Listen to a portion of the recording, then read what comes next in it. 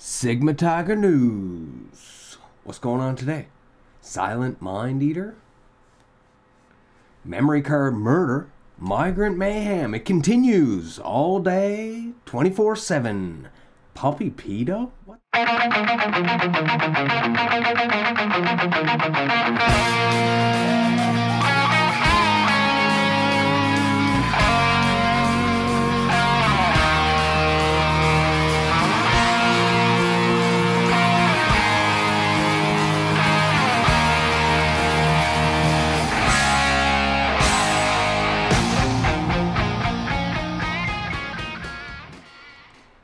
Sigma Tiger here with you in 4K, 5 days a week. Come get some of the hottest, juiciest beef online.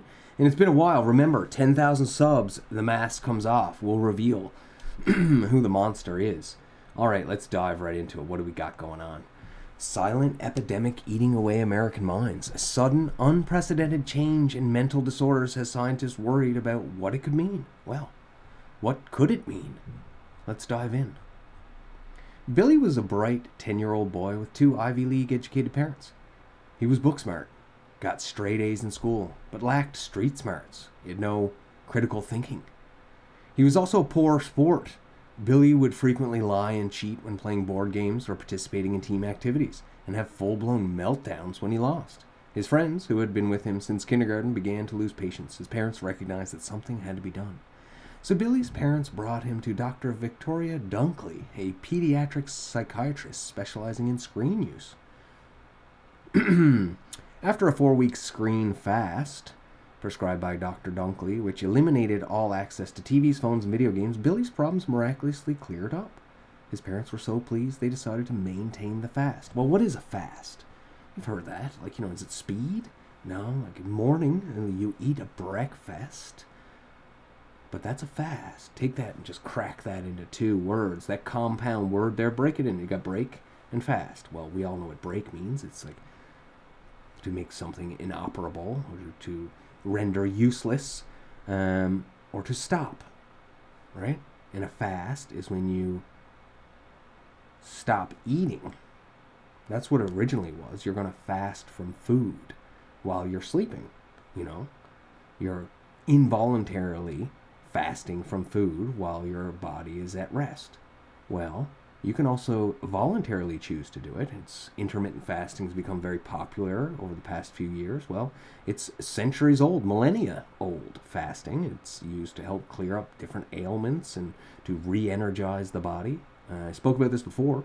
Talk about aging and stuff like that. There's this dude popping pills all the time. He's like 47 and he's trying to live forever, and it's $1 million he's putting into his body, and he's taking like hundreds of pills a day. Well, this guy doesn't understand that the body is a machine, and the more you use it, the faster it'll wear out, just like a car. If you have it in your driveway and drive it once a day for a couple of miles, then that car will probably last a really long time. If you drive it 100 miles or more every single day, then that car won't last very long, especially without proper maintenance, which would be rest for a human body. Okay, so fasting. They decided to eliminate the screen for this young boy, Billy. And guess what? 6 months passed, and Billy's friends were no longer avoiding him. His sportsmanship had improved markedly. Billy decided to run for class president and delivered a speech, something that would have previously terrified him, so his anxiety was down. Billy is one of Dr. Dunkley's many patients whose mental and behavioral problems disappeared once they eliminated or significantly reduced screen time. Excessive use of screens has become an epidemic, silently eroding lives with little resistance. A 2012 survey by Gallup found that about 60% of young adults admitted to spending too much of their time on the internet. In a subsequent survey in 2022, 83% of smartphone users said they kept their phone near them almost all the time during the waking hours. And we covered this yesterday. The NIH has stopped their trials on, or their experiments and how the radiation emitted from a cell phone affects the body. They've ceased all research, let's say, into that specific category. Well, 83% now, it's up from 60. We've got a major increase here of almost 50%, probably like a 42% increase there. And where are they keeping these phones? Pockets, you know what I mean? Like around organs. Anyway, they're saying that there is some correlation between some problems internally and keeping your cell phone on your person. Well, guess what? Not only is it bad for your body, it's bad for your eyes and your brain. That's why they have a blue light filter put in there. So they say, like, you know, if you use this thing right before bed, maybe you should put on a blue light filter. It might help you fall asleep if you find yourself restless at night. You're wondering why. Well, guess what? If you eliminate this stuff from your life, because guess what? Again, this stuff is brand new. Technology, like touch screens. When I was a child, it was a fantasy. You know, imagine that. Ooh, can you imagine how cool that would be if you could touch the screen and move stuff around and manipulate it? Well, it's totally normal now. Kids go up to TVs and try and swipe them, and they're like, TV's broke. You're like, no, you just don't understand how everything works yet. Well, guess what? Screens can overstimulate our brains, resulting in perpetual stress, also known as a fight or flight state. This state taxes the brain and body and makes us prone to meltdowns, depression, and anxiety when even minor changes in the environment occur. It's a rising problem. Initial link between screen time and poor mental health was spotted through generational studies by Jean Twenge, a professor at San Diego State University with a doctorate in psychology. I got used to changes that would grow slowly and steadily over time, as Twenge said in a TEDx talk. After 2010, I started to see some changes that were much more sudden. I'd really never seen anything like it. So it's increasing. So the whole point is put your phone down. Don't worry if you lose it. I understand it's expensive. Just go ahead and throw that $5 insurance on there. You get a refurbished one if you lose it. It's not a big deal, okay? Put it on the cloud. Don't worry about it. It's just a device. What's more important is your mental health. So wake up in the morning and leave your phone there. Go brush your teeth. And I hear using your left hand in the morning will change your life as well. So go ahead and try something wild like that. Challenge yourself. Moving right along. Gene editing precisely repairs immune cells. Well, what could be happening here? Some heredity genetic defects cause an exaggerated immune response that can be fatal. Using the CRISPR-Cas9 gene editing tool, such defects can be corrected, thus normalizing the immune response, as researchers led by Klaus Rajewski from the Max Delbruck Center now report in Science Immunology. Familial hemophagocytic lymphohistiocytosis, FHL, is a rare disease of the immune system that usually occurs in infants and young children on the age of 18 months. The condition is severe and has a high mortality rate. It is caused by various gene mutations that prevent cytotoxic T cells from functioning normally. These are a group of immune cells that kill virus-infected cells or otherwise altered cells. Basically, what they look for when they test your blood are heightened or elevated levels, of T cells. Basically showing that there's something going on inside and your body's trying to stop it. So let's do some further examination. Let's test some more. Well, if you don't know, CRISPR is a gene editing tool. What? What do you mean a gene editing tool? You don't know about CRISPR? Yeah. They go ahead and, not exactly sure, don't quote me on this because this stuff is intense.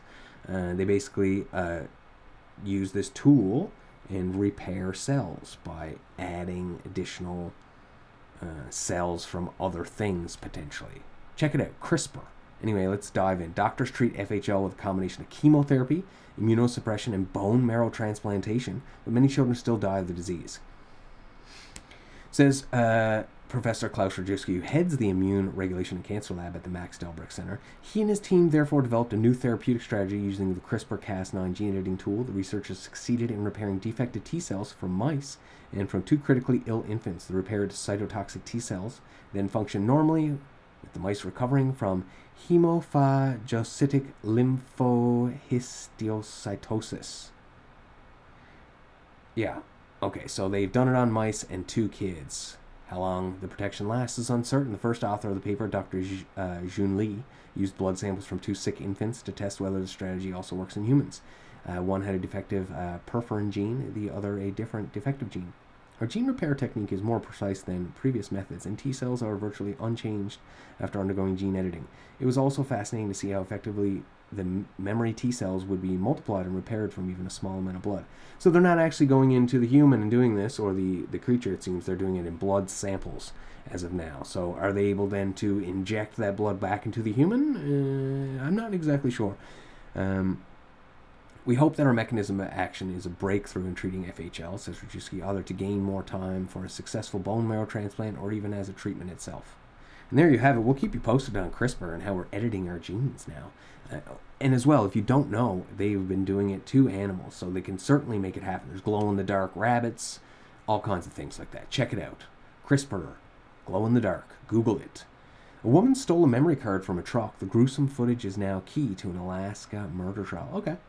Interesting. So here we have a gentleman with a very glaring look in his eye, probably surprised to have his photo taken, and he's in an orange jumpsuit. A woman with a lengthy criminal history, including theft, assault, and prostitution, got into a truck with a man who had picked her up for a date near downtown Anchorage. When he left her alone in the vehicle, she stole a digital memory card from the center console. Now, more than 4 years later, what she found on that card is key to a double murder trial set to begin this week. Gruesome photos and videos of a woman being beaten and strangled at Marriott Hotel, her attacker speaking in a strong accent as he urged her to die, her wet blanket-covered body being snuck outside on a luggage cart. In my movies, everybody always dies, the voice says on the video. What are my followers going to think of me? People need to know when they're being serial killed. Interesting. So, is he posting this stuff on the dark web? About a week after she took the SD card, the woman turned it over to police, who said they recognized the voice as that of Brian Stephen Smith, now 52, a South African native they knew from a prior investigation, court documents say. Smith has pleaded not guilty to 14 charges, including first and second degree murder, sexual assault, and tampering with evidence in the deaths of Kathleen Henry, 30, and Veronica Abachuk, who was 52 when her family reported her missing in February 2019, 7 months after they last saw her. Henry and Abachuk were both Alaska Native women who had experienced homelessness. They were from small villages in western Alaska. Henry from Eek and Abachuk from Stebbins. Authorities say Henry was the victim whose death was recorded at the time. The Town Place Suites by Marriott, a hotel in Midtown Anchorage. Smith was registered to stay there from September 2nd to September 4th, 2019. The first images showing her body were time-stamped at about 1 a.m. on September 4th, police said. The last images on the card were taken early on September 6th and showed Henry's body in the back of a black pickup truck. According to charging documents, location data showed that at the time the photo was taken, Smith's phone was in the area of Rainbow Valley Road, along the Seaward Highway south of Anchorage, the same area where Henry's body was found several weeks later, police said. And there's an image of the woman, sister perhaps. Photo of her sister, yeah, Veronica Abachuk, taken during the day of shopping in 2013. So they interrogated Smith about the Marriott case. He offered up more information to police who escorted him to a bathroom. He had killed another woman, and he went on to identify her from a photo to provide a location of her remains. He pleaded not guilty. Okay, so perhaps they have some defense of coercion, or he didn't have his rights read, something like that. With no prompting, he tells the troopers in the bathroom, "I'm going to make you famous," District Attorney Brittany Dunlop said during a court hearing last week. He comes back in and says, "You guys got some more time. You want to keep talking?" And then he discloses the other murder. So this guy here is someone seeking attention and trophies. So he's like, he's your classic serial killer. Whatever. He's probably going to go to jail unless he's some sort of technicality that the police messed up. All right, so we're at 11:53, I believe. We've got 7 minutes left till World War III. So on board a U.S. aircraft carrier, a cat-and-mouse game with the Houthi forces plays out. Jets from the USS Eisenhower have conducted dozens of strikes in Yemen, but it's unclear whether they can destroy the Houthis' vast Iranian-supplied arsenal of missiles and drones. Absolutely. And if you've been watching, of course, you know that the U.S. went ahead and talked to Iraq and went ahead and attacked some militants there. And Iraq was like, whoa, didn't get the memo. What are you doing? Get out of here. It was the second night in a row that aircraft from Eisenhower have targeted Houthi militants in Yemen who are attacking cargo ships in the Red Sea. And also U.S. assets. Don't forget that. They're military assets. They're attempting to strike with cruise missiles. So this article is already just kind of laying it thin. Adrenaline and morale appear to be running high among crew members on both USS ships despite the threat of incoming drones or ballistic missiles from the Houthis. Threat of, yeah. As the Eisenhower, Mason, and accompanying warships patrol the area, the weather is windy and warm, with the bright sun reflecting off the rippling water surrounding them. Yeah, so this is what all the old boys have been waiting for. You know, they're out on that boat. You know, they're chomping at the bit. When do we get to invade? When do we get to shoot some of these howitzers? Let's go. Like, that's why they joined the military. Like, hurrah, let's go. So what's happening? Nothing. They declined to comment on the effectiveness of the strikes in Yemen. They have not struck anything in Iran as of just yet. So we're still at 11:57. Tick-tock. Canada's healthcare, we talked about that. There's no anesthesiologist now. Surgeries are getting backlogged. And if you want to have the suicide performed by a doctor, then you're going to have to wait. Or you can do it the old-fashioned way. You know, the old rope over the branch of a sturdy tree, or you know, I won't suggest anything else because we don't want anyone to go ahead and do that. So they've halts the assisted suicide program for mentally ill due to a lack of doctors. A lack of doctors, or a lack of people who want to murder people. Canada offers medically assisted death to terminally ill and chronically ill people, but the plan to extend the program to people with mental illness has divided Canadians. Absolutely. Controversial policy would allow anyone in Canada with an incurable medical condition to apply for assisted suicide, even if the disease is not terminal. Incurable, but not terminal, just annoying, perhaps, all the way up to very uncomfortable and debilitating. So it is the most liberal medical suicide policy globally. They introduced the medically assisted dying after some rule in 2015 that requiring people to cope with intolerable suffering infringed on fundamental right to liberty and security. So why can't, you know, I don't understand. So, like, they would rather die than live. And they want a doctor to do it. Well, are they incapable? So over 13,000 Canadians were euthanized as part of the program in 2022 alone. 13,000. When the program was announced late last year, one Conservative lawmaker charged that the Liberal government of Prime Minister Justin Trudeau is promoting a culture of death. Absolutely. Instead of helping you, let's kill you. And one leaked document, or perhaps a document there, said they're looking to save like $135 million a year with the MAID program, for not providing those people with medical help. So there you go, another reason to come to Canada. U.S. sells off helium supply, stoking fears in the medical world. What? Privatizing the reserve may complicate distribution of the crucial element. So yeah, okay, what's going on? Helium just for balloons? No, this is used in the medical industry. And the U.S. has sold off their supply. The U.S. government sold off the federal helium reserve this week to a private buyer, a worrying move to doctors and scientists who rely on the finite gas from everything from research to operating MRI machines. The deal is still being finalized with the highest bidder, industrial gas company Messer. NBC News reports, and it includes a 1 billion cubic foot underground stockpile in Amarillo, Texas, along with 425 miles of pipelines that span several states. And while the government has been looking to offload the stockpile since the 90s, professionals who rely on helium fear that the red tape following the sale will slow down access to the high demand element and probably cause prices to increase when everything is privatized like that. And if it seems like there's a monopoly, likely, if they're buying the U.S. government's stockpile, a new owner will need to create some sort of lease to use the enrichment unit or build their own unit to enrich the helium. There's a whole host of issues that need to be resolved, and the concern is until they are resolved, the system will need to shut down. Yeah, okay, so I'm sure they'll figure that out in the deal, and if they don't, well, too bad. Good job, everybody. So congressionally, the sale of reserve to a private party as congressionally mandated by law is not expected to meaningfully change the availability of helium. It's the coldest element on the planet, it's lighter than air, and it is unreactive, making it safer to use than other elements like hydrogen. It's essential to computer chip production, cooling, quantum computers, and MRI imaging. We'll keep you posted on the availability of helium. Trump wants to debate Biden immediately, but the president shrugs him off. Yeah, so neither of the two candidates have debated anybody this year. And on Monday, he said, Trump said on the Dan Bongino show, Dan Bongino. I'd like to call for immediately debates. I'd like to debate him now because we should debate. We should debate for the good of the country. Well, if I were him, I'd want to debate me too. Ha ha ha. He's got nothing else to do. So that was his quip back. Well, guess what, guys? You both should debate so we can see what's going on. If you're going to be the president, we should see you guys hash it out.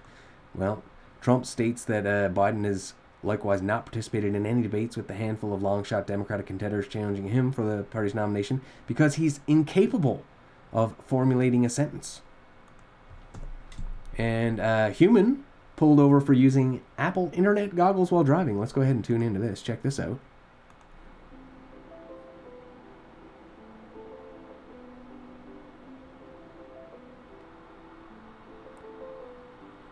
Welcome to the future. The future is now, and it is today. Amazing how he's keeping the goggles on. And this is how you go viral, folks. Well done. Migrants allegedly snatched phones from 62 women in New York City crime spree. State police. The suspects allegedly used the stolen phones to purchase items with Apple Pay. So yeah, the crime spree continues. This was just overnight. This wasn't over a period of time since they arrived. This was just overnight. 7 suspects are expected to be charged with multiple robberies and grand larcenies, and more individuals are being currently sought. Suspects are all believed to be from Venezuela. There you have it. All of those criminals that they let out of jail and bust up through Panama and said, go ahead and have fun in America. And of course, all these groups helping them. They're linked to a pattern of at least 62 incidents of women having their pocketbooks and phones snatched. They're also using the internet to communicate and get these like mobs, these rob mobs on the go. Coin that term, rob mob, Sigma Tiger. Craig Wright trial starts today.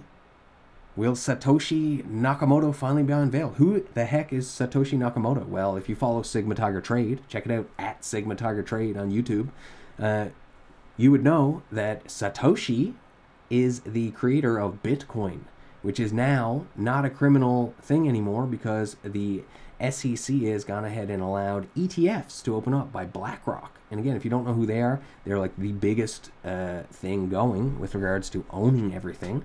They own like the majority of stocks. It's like a hedge fund, like Vanguard. Check those out if you're interested. Well, Craig Wright is a guy who said, guess what, everybody? I'm Satoshi. Haha. So what's going on here? No one believes him.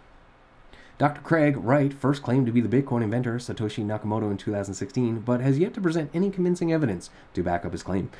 A lawsuit brought by the Crypto Open Patent Alliance, COPA, kicks off on Monday, February 5th. Wright will need to make a compelling argument that he is who he claims to be, otherwise his Bitcoin copyright claims could be dashed for good. Well, literally, all he has to do is just transfer money from Satoshi's wallet.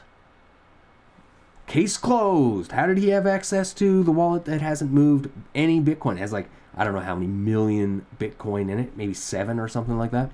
Well, imagine he just moved them to his wallet. Case closed. If he can't do that, that's all he needs to do. For as long as Wright has been publicly asserting that he authored the Bitcoin white paper, skeptics have pointed out that he really was Satoshi. If he really was Satoshi, he could easily prove it by signing a message with Nakamoto's verified PGP key or demonstrating ownership of one of the first Bitcoin private keys ever created. Yeah, there it is. Boom. Intellectual property at stake. Members including Coinbase, Kraken, MicroStrategy, and WorldCoin, the one by Sam Altman. COPA's stated mission is to encourage the adoption and advancement of cryptocurrency technologies and to remove patents as a barrier to growth and innovation. The organizers' hot, juicy beef with Wright stems from his attempts to copyright the Bitcoin white paper and parts of the Bitcoin database. The feud started when Wright attempted to sue various members for billions of dollars, alleging intellectual property theft. In response, COPA filed a countersuit, hoping to shut his copyright claims down for good. He tried to settle with them. They rejected it, and the court case continues. So it seems like a bit of a money grab for this guy. And, well, whoa, hang on here.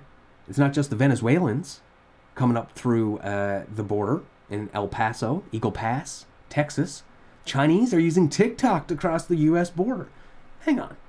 So it's not young women and children that are coming up needing our help? Let them in, give them a package, 10,000 a day. New package that's going through the Senate says 1,400 a day minimum allowed to go through and be processed. 20 billion in funds to process the migrants. Well, guess what? They're not mommy and daddies. Okay? They're military age criminals from South America that were released from prison, and now Chinese. Step-by-step instructions for hiring smugglers, coyotes, and detailed directions to that hole we visited were struck by just how orderly and routine it all seemed, 60 Minutes said. So this is mainstream now. Check it out. What do we got here? We found had step-by-step instructions for hiring smugglers and detailed directions to that hole we visited.